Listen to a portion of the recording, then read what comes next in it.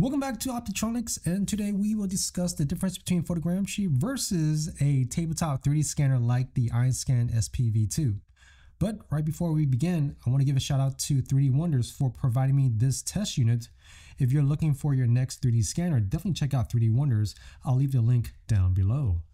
Now, a little background. Before I was introduced with a tabletop 3D scanner, I was solely shooting photogrammetry for most of my 3D models. I went through various filters, cheap to expensive, as you can see.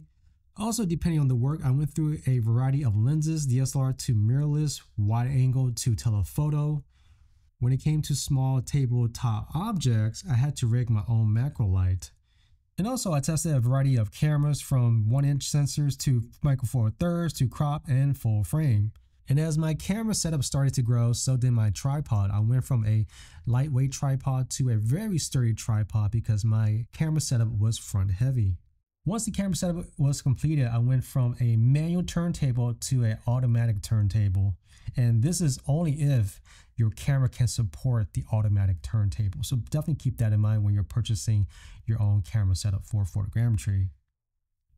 And of course, last but not least, your storage. I went from micro SD to SD to CF Express card to CFR, you name it. I went through all of that when growing into photogrammetry. Now, when 3DWonders contacted me and introduced me to the Einscan SP V2, I was very skeptical. The unit came with a turntable, scanner, bracket, USB cable, tripod, power adapter, and for your storage, you must use your own computer. And that was it. It was just very straightforward, under one price tag. Now, the setup was quite similar for one another. You set up the platform and the camera or scanner unit. Once set up, rotate the object and take your data.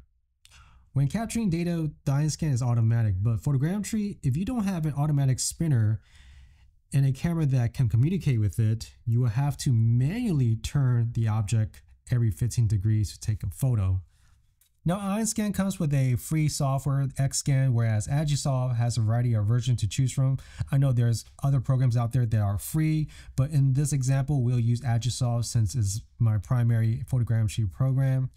Now, the final alignment for the tabletop took about 48 scans, 16 scans in 3 groups. The photogrammetry took exactly 600 shots at 24 megapixel. Now, the processing on the Agisoft took much longer than Xscan by a whole lot, and this also remains true when building the mesh. Now, here is your final model with texture, and here is your final model without texture. Now, when it comes to scale accuracy, I will say that the Einscan SP V2 is more accurate right off the bat over the photogrammetry. For photogrammetry, you would need to introduce a scale bar, which will cost a lot if you're looking for serious accuracy. The Einscan SP V2, you do not need a scale bar. Now, with that in mind, here is a close-up in Blender. I'll leave you guys to it. I scaled up the photogrammetry model to match the 3D scan model. In my honest opinion, if you're needing to work on landscape and huge large object over 12-inch, photogrammetry is the best for that. If you're looking for a quick table scanning solution where accuracy is involved and the object is under 12-inch, a tabletop scanner like the Einscan SP V2 would be definitely perfect. Now, if you're looking for a scanner to scan larger objects or even environment, definitely check out 3DWonders. They have a whole variety of different scanners. Now, with all that said, I want to thank again 3DWonders for sending me this unit for testing. Definitely check out their store and YouTube, and I'll leave the links down below. Until then, I'll catch you guys on the next one. Take it easy. Peace.